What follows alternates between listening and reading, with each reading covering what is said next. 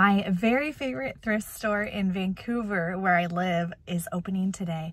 And I've been kind of driving by it like every couple days, and I saw that they were accepting donations a week ago.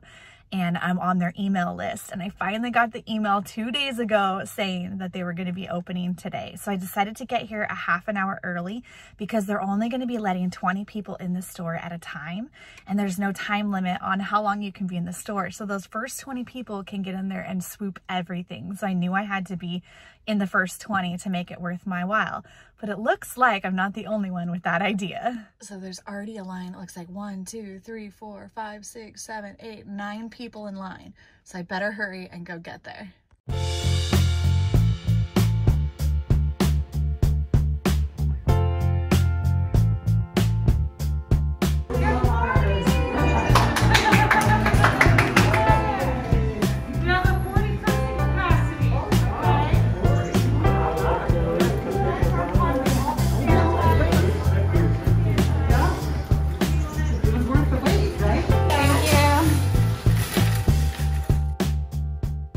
One of my favorite thrift stores to go to. I always find really good jewelry and smalls here, and my favorite thing about this thrift store is that when you walk down the aisles, they have everything color coordinated. I always save the best thrifted find to show you guys last, but I'm going to do the opposite today, and I'm going to start out with my favorite thrifted find today. This is an original oil painting by Henry Morel, and she is a beauty. This was $39.99, which for a thrift store isn't that cheap, but I'm expecting that I'm going to be able to get between $400 and $500 for this oil painting. I just listed her on my website, and she is a real beauty, so she's not going to last long. Head over to my website, leftcoastrevivals.com, if you want to snag her up.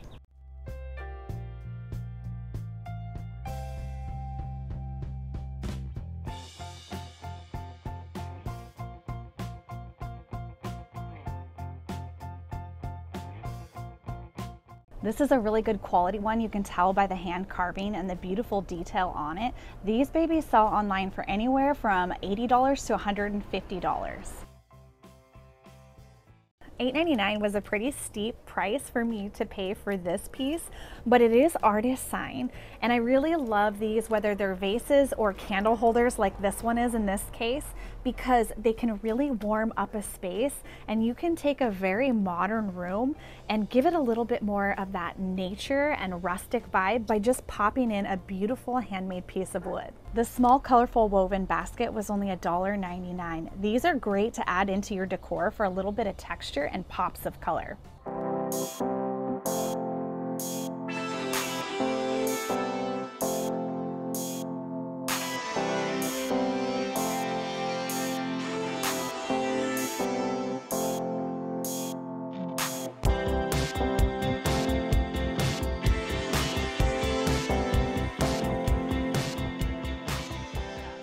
I picked up the handmade embroidered top in hopes that it was gonna fit me, but when I got it home, it actually didn't fit, but that's okay because I'm going to be doing a huge flash sale on the Recycled Life Instagram feed next week, so make sure you go give it a follow so you don't miss out, because I'm gonna be listing dozens of vintage clothing items and handmade items that I typically would have taken to a flea market, but right now there are no flea markets, so I'm gonna do a huge Instagram flash sale.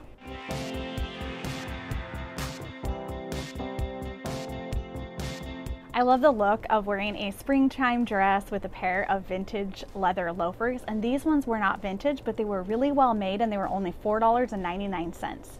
And they were in my size, so there's no way I was passing those up. And you know your girl couldn't pass up an old man hat. I picked up this straw hat, which I think is gonna be great for staging and photographing, and then I picked up the old man hat for myself, of course.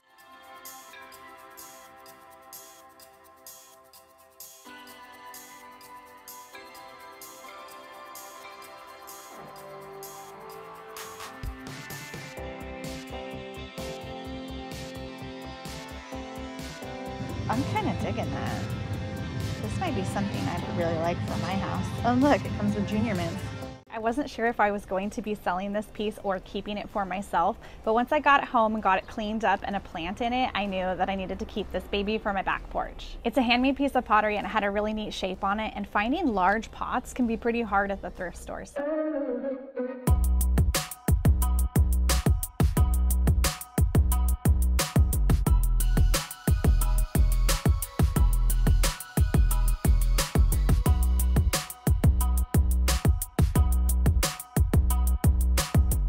I also snagged a few pieces of jewelry for our next big jewelry sale over on the Recycled Life, and I think my favorite one has to be the most adorable little sterling silver hedgehog I've ever seen. I like the Thunderbird earring ones too. This one is an antique coin bracelet from Mexico, and I believe that this is from either the 50s or the 60s, but these are really neat, and it's got that little bit of the jiggle when you shake it, so it's kind of a fun piece. Okay, it's time to get to my Goodwill finds.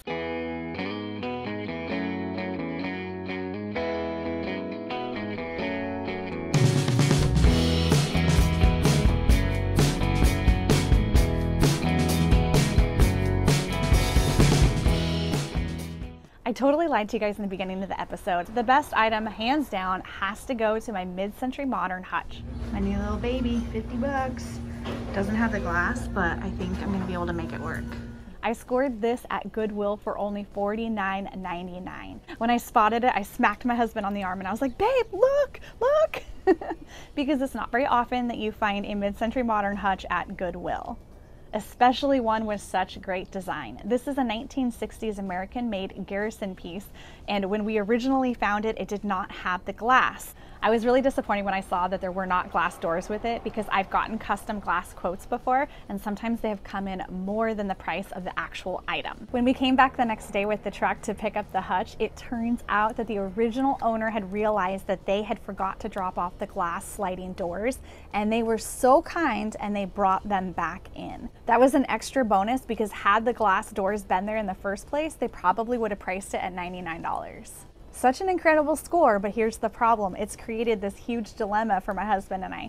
We are not sure which hutch we need to keep. We have no reason to keep both of them, so I've got to let one of them go, and I need your guys' help. Please let me know what your thoughts are in the comments below.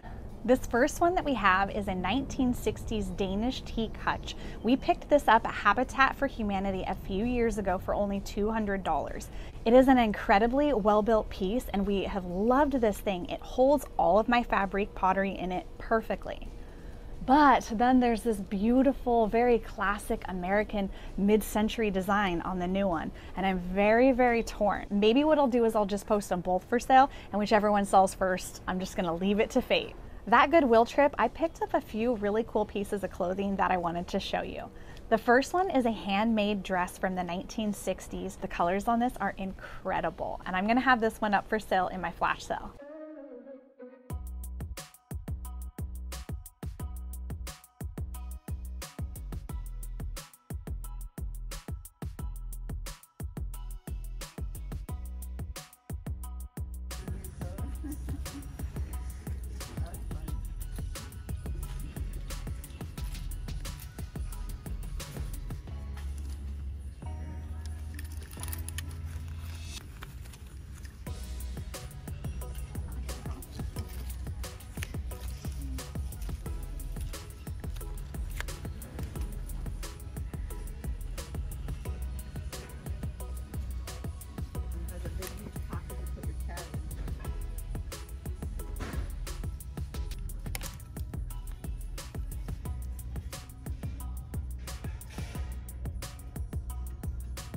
I typically do not go after designer clothing, and I'm pretty sure that this Givenchy sweatshirt is a fake.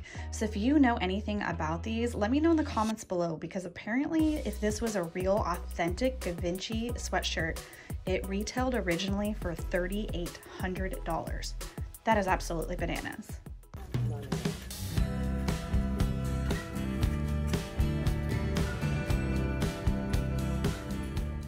This 90s peasant top turned out to be exactly what I needed for our newest jewelry collection photo shoot. Cool. So I want you to go ahead and put your hand up there on that. There you go. There you go. There you go. And it did have a few very faint stains, so I'm going to be showing you guys in an upcoming episode how I'm going to indigo dye this and a few other finds that I've gotten recently.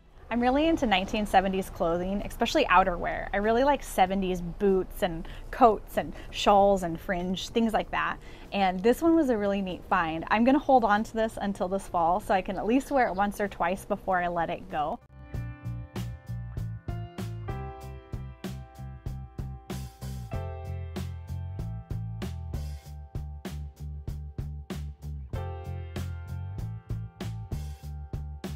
Selena and I get a lot of questions over on the Recycled Life about where we get our shoes. Almost all of my shoes are from Goodwill, and they typically price anywhere between $4.99 and $12.99 for maybe a designer pair of shoes or boots, but I snagged 4 pairs of Clark sandals in incredible condition at the same Goodwill in the same size. So I'm pretty sure that somebody just didn't wear them and donated them all together, and it was my lucky day that they were all my size. I've been picking up a lot of these 80s and 90s blouses with the short sleeves. They're really lightweight and you can just kind of tie them in a knot, tuck them in your shorts, and you are ready to go. Throw on some wedges and you've got a very easy summer look for only a couple of dollars. This one was only $4.99 and I had to get it because look at how fabulous this fringe is here on the bottom. I really wanted to pair it with these really fun vintage platform shoes that Selena got for me at a rummage sale for only 50 cents, you guys.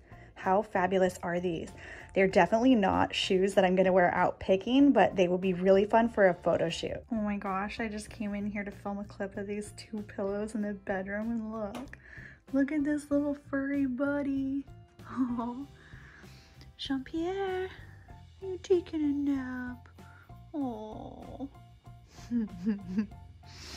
Anyways, these are the pillows that I got at Goodwill for $4.99 each. I gave them a really good cleaning, and I think that I might keep these because don't they look really good with my Dawn Friedman wall hanging? I don't know. Should I put them in my shop or should I keep them? I feel like I really like the colors. I don't know if any of you remember my Robert Maxwell hedgehog. That's a hard thing to say. Robert Maxwell hedgehog. Robert Maxwell hedgehog. Anyways, I don't know if you remember that from an episode back, but I got this at Goodwill for only $2.99, and these sell online for over $200 a piece. So I really needed to include him in this episode because I got him the same day that I got my plant stand. The plant stand was $6.99, and it was a very traditional oak one. I ended up painting it black for my front porch home makeover, which if you missed that episode, you need to go back and watch it because it's one of the best before and afters that I've ever done before.